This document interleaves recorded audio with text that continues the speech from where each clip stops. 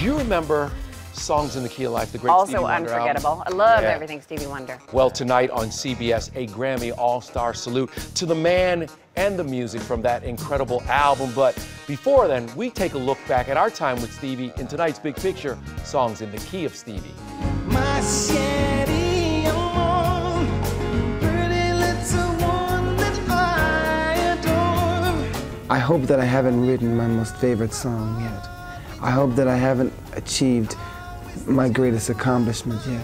And I hope that I won't achieve that until the last days of my life. That was Stevie Wonder in 1983, our first interview. Stevie often reminisced to us about the early years. Little Stevie Wonder was signed by Berry Gordy to Motown at the age of 11. His Motown parents included Diana Ross. And I remember I loved that girl with a high voice. I wanted her to be my girlfriend.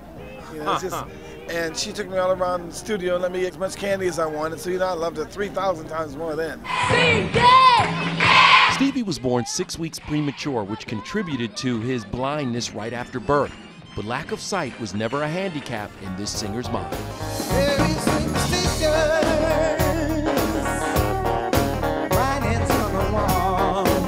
I'm fine. I've never seen, and you don't have to always see to know that someone is pretty.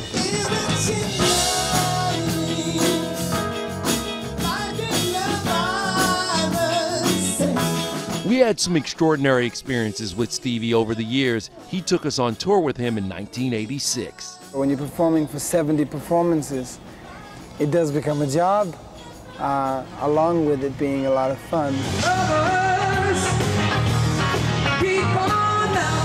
Yes, this is entertainment tonight, but it's entertainment in the morning, and it's entertainment in the afternoon and the evening, and for the rest of my life to everybody. Another amazing day was when Stevie took us home with him. The melody usually is the first thing that happens with songs that I write. It's like, I had that.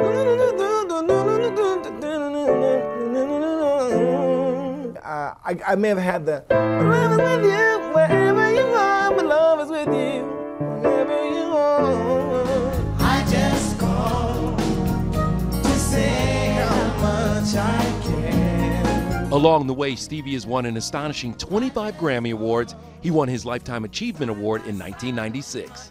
When I touch this, I feel it. I think this is an award that I've received, but it really is one that belongs to all of you.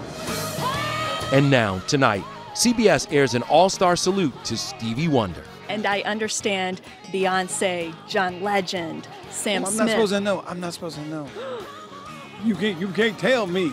Oh no! It's all good. It's all good. I will act like I don't know. I will act like I don't know.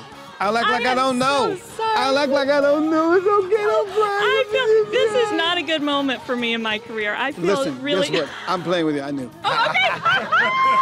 Beyonce kills it with Ed Sheeran doing Stevie's Higher Ground. Backstage, the feelings ran deep. I've been listening to his music since I was, a child, and those chord changes would do something to me. He's influenced pretty much everybody in music. He's just one of the greatest musicians, writers, singers in the world.